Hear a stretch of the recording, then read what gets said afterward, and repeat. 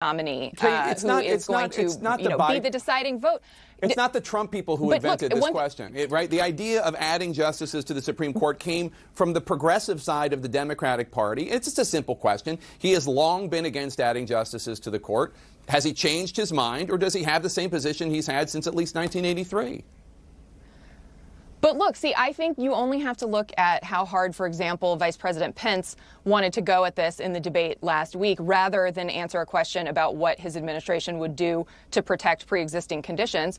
To me, that tells you everything you need to know about what the Republicans are trying to do here. They would rather have this conversation than talk about the fact that they are pushing through a justice who is going to be part of a court that could potentially overturn the Affordable Care Act, that could strip away protections for pre-existing conditions, that could rule on a woman's right to choose, that could rule on equal pay issues. They don't want to defend that. I get it, and we ask Republicans those questions, but we get to ask Democrats questions too. And this is a simple question. And it's one, frankly, that Trump did not invent. It came from the progressives in the Democratic Party. And I thought it was odd when Vice President Biden said the other day, in response to a reporter's question, that voters do not deserve an answer on this. Of course voters deserve an answer on his position on every issue.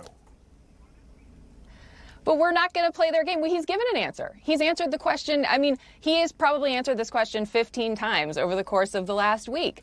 The answer is, I am not going to play Donald Trump's game. I am not going to allow the terms of this debate to shift to a hypothetical that assumes, by the way, that we, the Democrats, are going to lose here. I mean, that's what's at the core of this argument they're making.